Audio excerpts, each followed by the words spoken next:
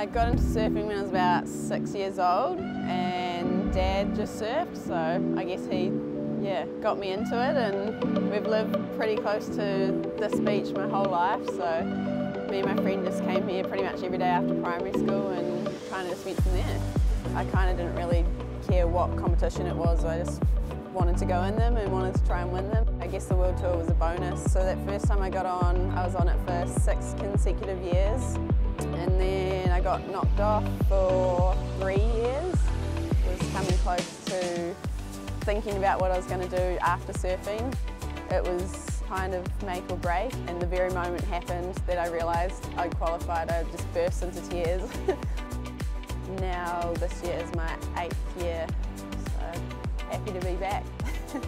I think just the feeling of being out there, I can get bored pretty easy, so it's one of the only sports where it's like every wave's different, and it's always different. It's not the same like tennis court lines or anything like that. No surf is ever the same. I've been surfing for 20 years, so that's pretty crazy. I'm very competitive, and it all makes it worth it, even just to win one heat.